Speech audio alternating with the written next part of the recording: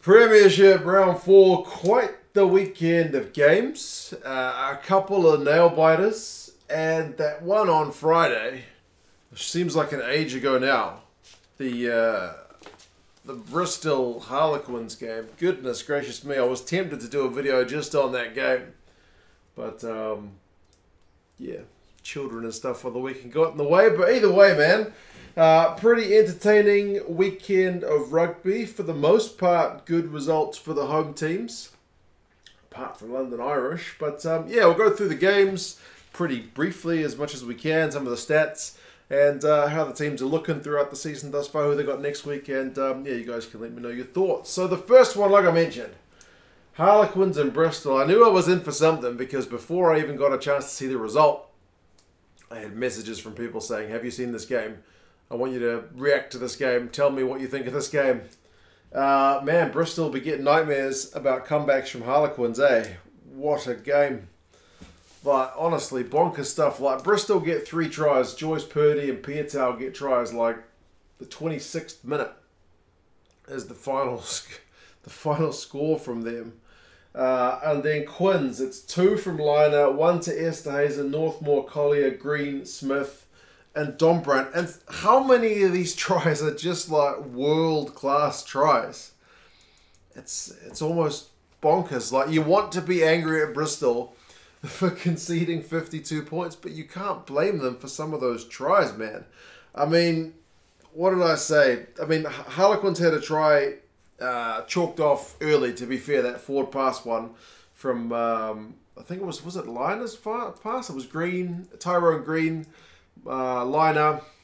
They chalked it off for a forward pass, which was unlucky. Randall looked pretty dangerous for Bristol with those sniping runs. And yeah, man, they had a 21-0 lead after like 26 minutes. Liner did get one back, like I mentioned, on 28. That kind of stopped the momentum. Bristol kicked the penalty, though, 24-7. After a 50-22, I might add. So they actually looked a couple of times for the 50-22, and they managed to kick one of them. And I thought, to be fair, Bristol even started the second half pretty strong. But Marcus Smith, who'd come on, I think, maybe earlier than we had expected, he manages to find gaps where they are seemingly not there. You only need to give him half a yard, man. And the Harlequins' hands are phenomenal. The forwards, when they couldn't get in from close range at one point, they gave it to the backs. Dombrant with the offload, like, he might as well have the hands of a back, I guess. Bristol end up with a yellow card. There's some handbags, and at the time I saw the handbags, I was kind of thinking, I feel like Bristol knows something's up here because they were under the pump. They were still in the lead, but not for long, man.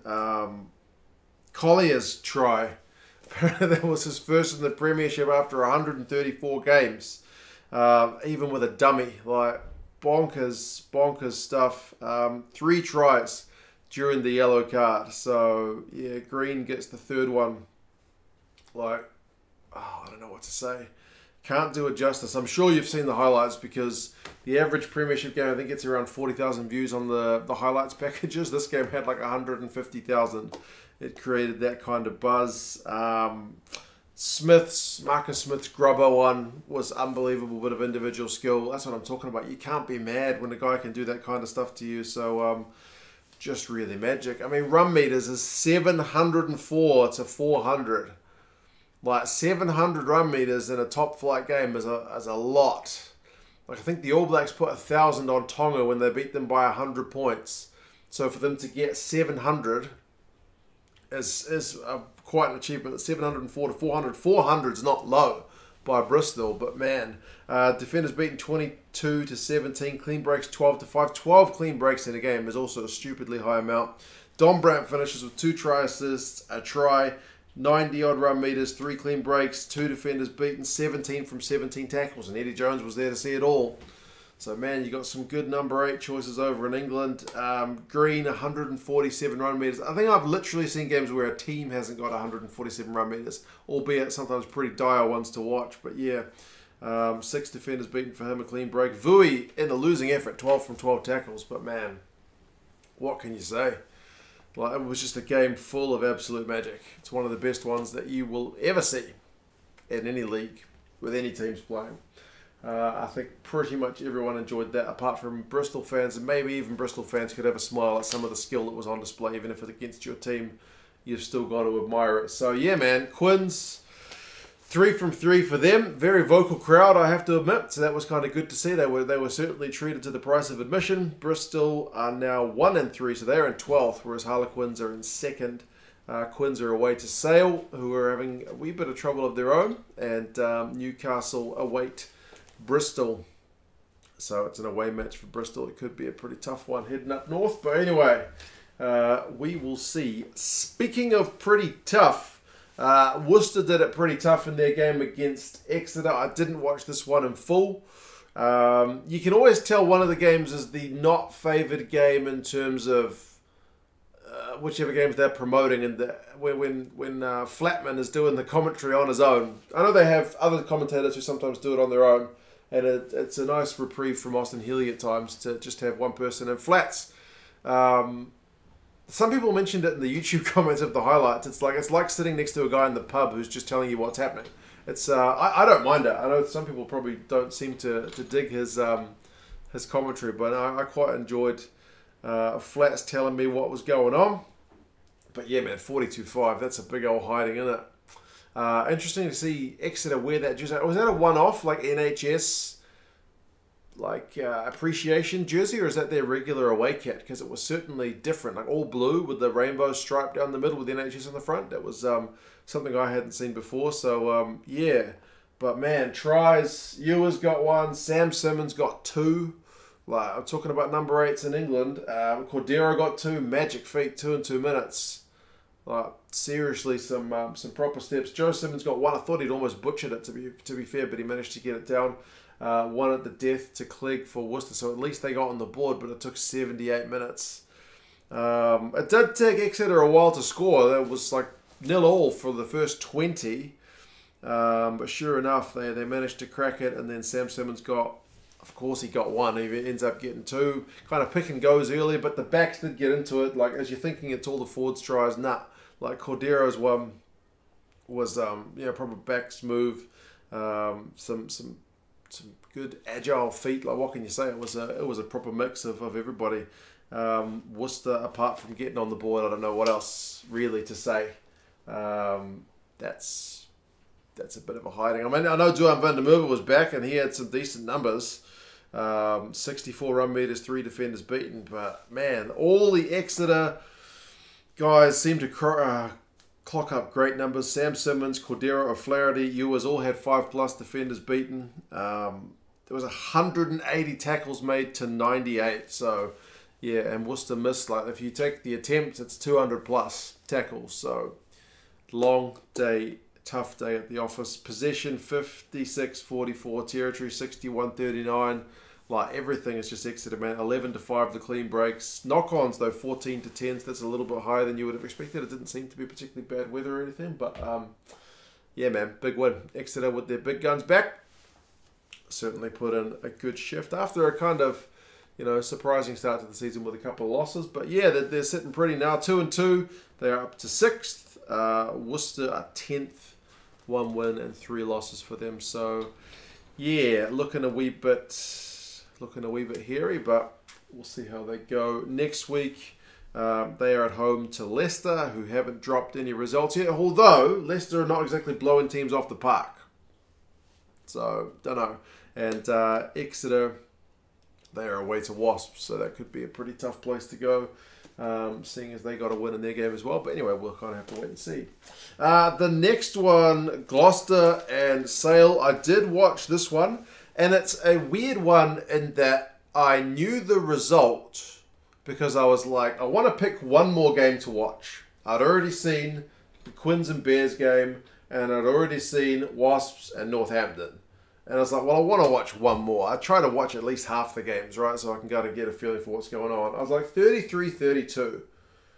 I'll watch that one because that seems like a cracker based on the scoreboard. I knew nothing else about it. But watching the game, I even had to question if my memory was correct in that, like, Sale actually finished within a point. And if Gloucester did in fact win or not, because, like, the end of the game, Like, it is mental. Like, it's tries through Morgan, Singleton, and 2 to Reece Zammit for Gloucester. So it's 4 tries. And then for Sale, it's Quirk, Reid, Dan Dupree, War, and Taylor. So 5 tries for them. But look at the times of the tries. 75, 80, and 84. That's a lot of points to be putting on at the death. Whereas Gloucester's tries, 3 of the 4 in the first half. I mean, there were some... I mean, it's hard to compare to the Quins and Bears game because that was mental. But, like, Singleton getting a cross kick try, that was bizarre. I mean, again, good to see good players back, like the Dupree guys, like Reece Zammit. You know, all these Lions guys are back and starting, so that was kind of good. I noticed both teams like a maul. Definitely like a maul. Like, I would have liked a little bit more variation sometimes. Like, pretty much these guys get a line out in the 22. They're going to truck it up no matter what. Like, I feel like you keep other teams on their toes a little bit. If you set the maul like 4 times, then the 5th time you spin it, all their forwards are so committed to shoving the maul that their heads are buried. They can't see what you're doing. But that's just me. Every time they seem to want to go for the old maul. But like I said, there still were some worldies. Singleton from the cross kick, that was one of them. Reece Zammit got kind of smashed going for one of the balls with so I forget who it was. The ref said it was kind of shoulder to shoulder, but it seemed like shoulder to shove to me. But anyway, there was kind of nothing doing there. Sale did eventually get on the board after kind of being behind for ages. Like, it was all Gloucester for the first 20, and then it was kind of all Sale, but Sale kept knocking it on. It was quite frustrating to watch, actually, but eventually they did manage to convert that 1 try in the first half through Quirk, and it was like 20 points to 10 at half-time. Interestingly, Sale missed a conversion on one of their tries in the second half. There was Reid's one, I think, which was pretty straightforward. Given that scoreline, it's kind of a brutal one. But yeah, I mean, Gloucester had chances to finish it off. To be fair, Alamano could have had a try when he charged it down and couldn't quite actually go through the process to score the try after he'd done all the hard work. There was another chance where Gloucester just needed to get it out to the left wing, and Matt Moulds put his fat hands in it. Ended up knocking it on, so they probably should have put it to bed, although it looked to be to bed. That's what I'm talking about. Like, Hastings kicks the drop goal on 71 to make it 33-15. And I was thinking, I must have remembered it wrong. Maybe this isn't a 1-pointer. Maybe it's like 33-20. Maybe I'm remembering the Saracens result or something. But, nah, man, they score... try the try to Dupree, then the one to War, and then that last one at 84 minutes. But they missed the conversion. It's the maul try. They only scored the 80th minute one with like 20 seconds left on the clock. They had to take a drop goal from out wide and missed it for the conversion. But they wanted to get the restart, which they did, and they still managed to score the try. So they got as close as you can get. Could have won it on another day, but not to be. Anyway, it was still a pretty cracking one. Interesting finish. I mean, Gloucester had a yellow card as well at the death, so yeah, pressure was on. Run meters finished 278 to 490. Gloucester a lot more kicking from hand, 37 to 22, but clean breaks was pretty even. Turnovers conceded, like I mentioned, some of those knock-ons, like 21 to 9. Sale kind of guilty of not treasuring the pill. At times, Morgan, 32 run meters, 3 defenders beaten is a good shift. Luke James in the midfield, 90 run meters. A couple of defenders beaten good from him. The Russian prop, what's his name? Gotosev, 19 from 20 tackles. Also a very good shift. So, yeah, good result for Gloucester, although, man, like, way to concede 3 tries in the final 5 minutes. Kind of not good. Final 10, I guess, given the game went well into the red. But, yeah, still a win's a win. Gloucester in 4th, 2 out of 4. And Sale a win, 2 losses, and a draw in 9th. They're at home to Quins. And Quins are in pretty good form, so it'll be tough. Gloucester are away to London Irish. Now, London Irish aren't doing that flash, but they're not getting hiding. So, yeah, could be kind of interesting. Speaking of London Irish, I've watched the highlights of that one. They lost to Leicester. Again, it's like I said, not a real hiding because 21-16 is a close game. 2 tries to 1. Penalties kind of both ways. The lead changed a lot in this game. I've only seen highlights. But, yeah, a lot of lead changes. Dolly gets another try. He seems to really love the try line. Leicester's another team that loves them all. Half-time at 6 points to 5. It's 2 penalties to the 1 try, unconverted. So, kind of really tight stuff. Leicester got one early in the second half from close range again, so it's 12 points to 9. But Krevy got one in reply, 16-12. The lead changes were pretty common. Like I said, forwards penalties, though, kind of sealed it. I didn't think, from the highlights, I didn't think it looked likely that that London Irish were going to get a try at the death. Like a penalty, if it was in 3, maybe. But it didn't look like they were going to score 7, to be fair. But again, it's hard to kind of say from highlights. Possession finishes 50-50. A lot of kicking by the look of things. 38-41 is a tremendous amount of kicking. Tackling percentage 90-87, so a match for the defences. But Leicester may have been doing the better of the kicking. You'll have to let me know because they had 63% territory, which is a fair bit. The most run meters of the game was Liebenberg, who's one of the 2 try scorers, along with Dolly, with 65, which is not a heck of a lot. Remember, who did I mention had, like, was it Tyrone Green had like 147 in what was a bonkers game in its own. But yeah, Wells 13 from 13 tackles. Parton seems to do pretty well always for London Irish. 4 defenders beaten from him from the back, but yeah, still London Irish without a win, 3 losses and a draw. They are in 11th. Leicester are top of the log. 4 from 4, so perfect start for the season from them. Apparently they haven't gone 4 from 4 to start a season in about 20 years, so that speaks to the form they are in at the moment. Saracens and Newcastle. Again, I watched the highlights of this one. I haven't seen the whole thing. Seems like a pretty brutal one for Newcastle from what I've seen. Like right at the death, they were still within 7. They actually led for quite a while. They had tries through Brown and Stevenson early on in the first half. Saracens had a penalty try and then 3 tries in the second half. George and both the Vunipola brothers. Yeah, so Saracens end up with a 4-try bonus point win at home, which is maybe what you would expect Saracens to be doing to Newcastle when they're at home. But man, I don't think it's that fair a reflection of the game based on what I've seen anyway. Like Maitland got yellow carded. Newcastle got the try through Brown during the card. Although I think Saracens had kicked a penalty during the card as well. Newcastle's lead was 14-3 after like 20 minutes. So a really good start away from home. They have been having a good season. But, yeah, Saracens just seemed to come back into it. Mellon's offload was not rewarded with a try when Newcastle kind of put in a massive effort to save a potential try for the Sarries guys. Really kind of good determination from the guys. You don't get that from all your players in terms of the buy-in to put your bodies on the line and get back. But, yeah, the penalty try meant it was 10 points to 17 at halftime. So Sarries narrowing the gap. And then George's tap and go made it 17 points apiece. Exchange of penalties towards the end, but yeah, Billy V's try takes it from Newcastle getting a losing bonus point in a pretty good shift to the other end, which is Saracens getting a 4-try bonus point win. So, I mean, congratulations to Saracens. It's a brutal one to take for Newcastle, but it's an 80-plus minute game. And Saracens did the job. So, yeah.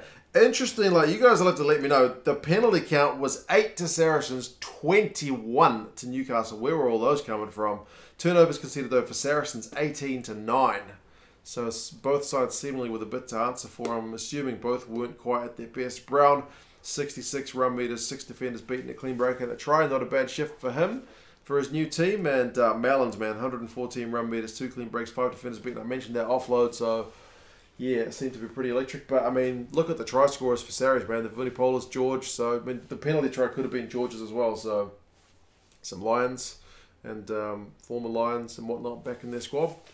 They are looking the business. So, yeah, Saracens are 7th, 2 and 1. But remember, they've had a bye already. So, they are behind teams on the number of games played. Newcastle are 2 and 2.